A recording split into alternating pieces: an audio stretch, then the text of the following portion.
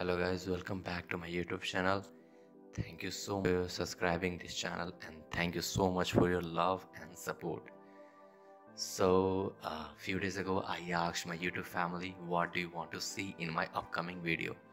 So then everyone liked this option, and everyone wanted to know about which programming language should I learn for ethical hacking. So before I start my session, I just want to ask, do you want Q&A videos on my channel? And if your answer is yes, if you want, then you can post your question in the comment section and I will create a video on that. So today's topic is programming language for ethical hacking. So programming is an important part of being a successful hacker.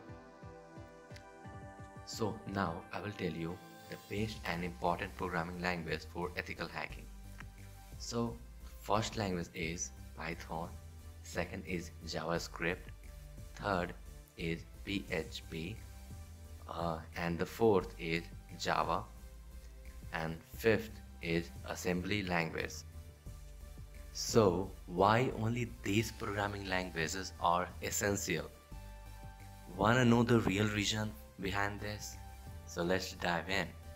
So for the first language, Python, it is very useful for automation type of work. If you want to gather some information, then Python is the right language for you. It is very easy to learn and understand. It will help you to do quick testing and analysis. And also Python communities are very active, so you can always get help from them. So our next language is JavaScript. So JavaScript reveals the how pages, functions and respond to requests. It can help with code analysis, and most widely used technology is JavaScript.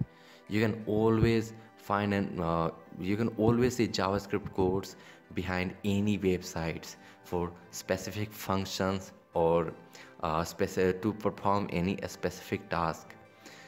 Most common attacks are XSS, cross-site scripting, and cross-site request forgery, also known as CSRF. Our next language is PHP.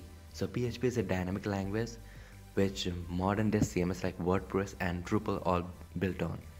So PHP is a server-side scripting language which can help you to gain easy access to servers, and it is a best programming language for hacking personal websites.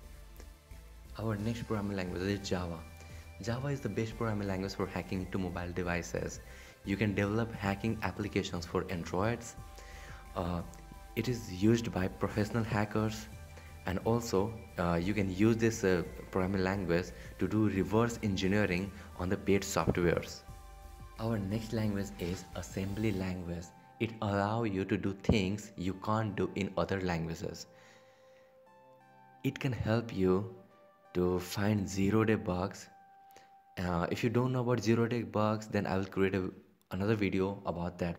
So it is the most important language if you want to enter the world of the hacking. So this is the right language if you want to start. If you are a beginner, you can develop your own exploits.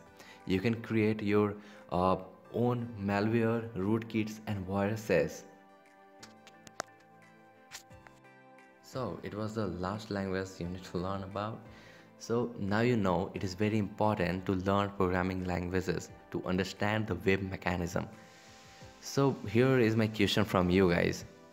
Is it possible to hack something without any programming experience? Like if you don't have any programming knowledge, can you hack anything? Let me know in the comment section. Thank you so much for watching this video.